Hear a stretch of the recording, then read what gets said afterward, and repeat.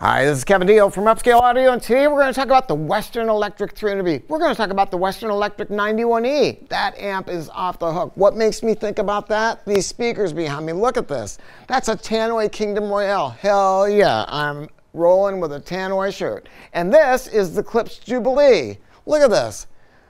If you buy them and then if you die when you own them, they can bury in them. You remember that movie, right? So, oh my God, look. I've been in the Western Electric space for many, many years. Back in the day, we used to go to the TRW Hamfest back in the 90s, I guess, the early 90s or before that. And we'd get out there. I'd have to leave at 4 a.m., get there with a flashlight on the hopes of trying to find one Western Electric anything or just find some tubes. Then we'd go have breakfast, swap stories with other tube heads. And I mean, it was really, really a lot of fun. But I never found a single one at that flea market, electronics flea market, ever. I'm going to tell you a really quick story. Somewhere around 1995, I'm going to guess, I was on my way with my wife down to a hotel in Newport Beach for our anniversary. We were going to go and have a nice romantic weekend at a hotel at the beach. And we're driving down there on the 55, rolling into Costa Mesa, and I'm like,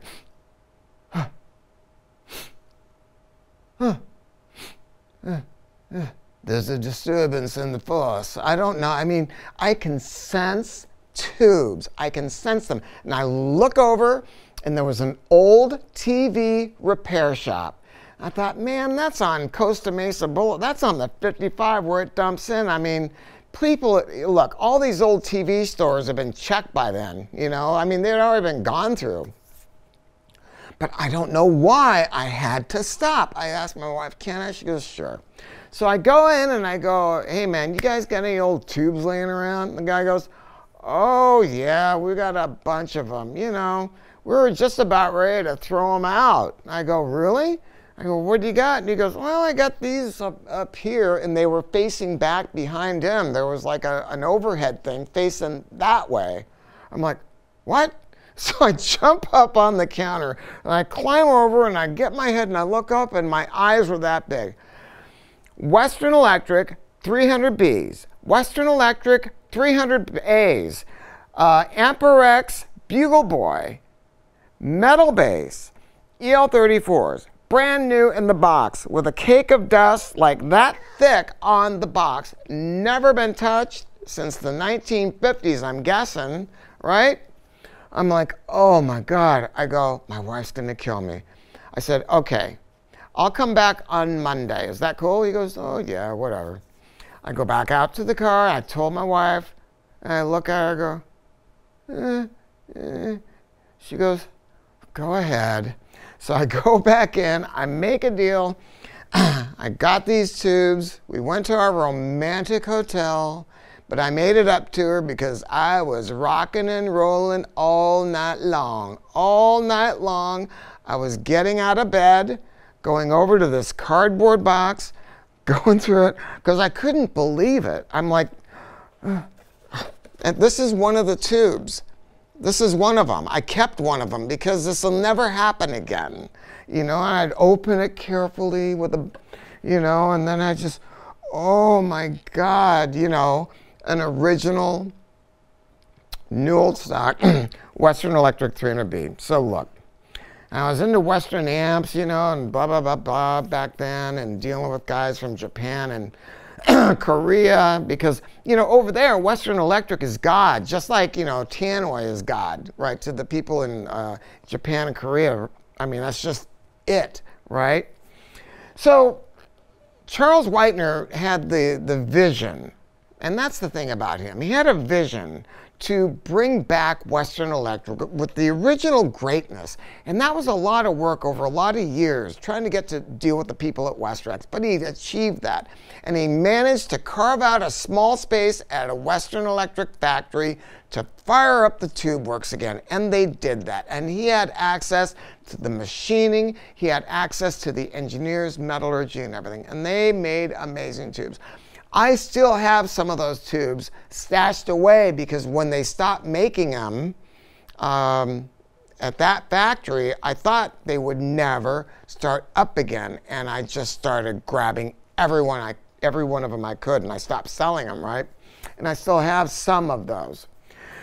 But he did start it up again because he was cut loose. He managed to work something out where he was no longer tied down, I guess is the best way to put it, with only doing things the way they were done if he could find a better way to do it. And he did that. And these are minor changes, but oh my God, what they did has made the best 300B ever. And are they inexpensive? Of course they're not. But when you think about it, and you think about a 40,000 hour life and a 5-year warranty, they are worth it. Look, 5-year warranty and a real one. Like I got a 5-year warranty on this battery in my car, you know, and it failed after 4 years. I said, okay, we're here to get a new battery. They go, okay, it's prorated. You have credit for $1.79 or something like that, right? No, the warranty on this tube is a 5-year warranty. If it fails, they give you a brand new tube. Now, the warranty doesn't start over again, of course, but you get a brand new tube. And look at this tube.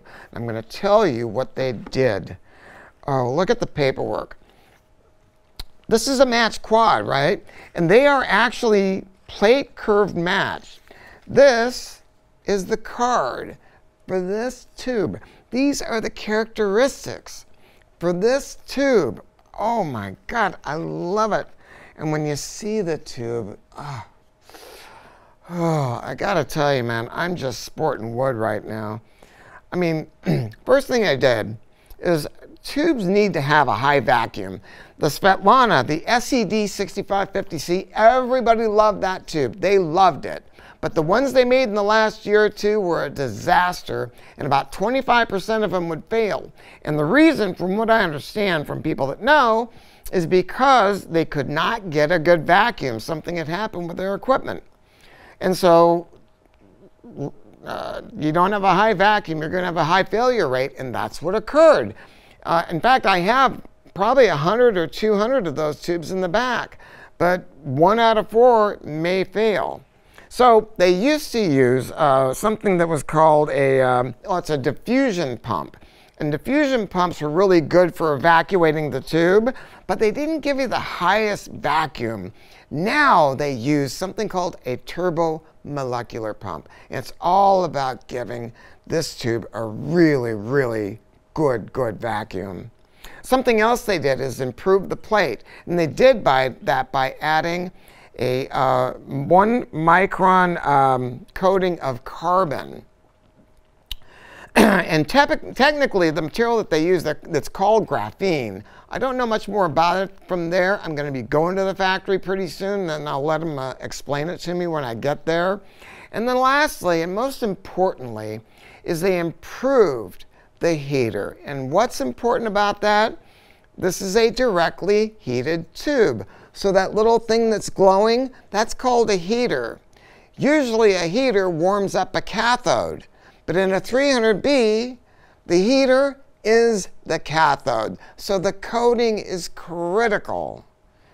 And the result is a tube that's quieter with a blacker background and a shimmer to beat the band, and a tube that is so musical. So whether or not you have a Western Electric 91A amp, which the 91E, or any other 300B amplifier, you're going to get an improvement in sound in a tube that's going to last longer. I got to hand it to these people. Go to our website. We try to keep these in stock, singles, pairs, quads at all times. We do our very, very best. But again, this is not a hamburger tube.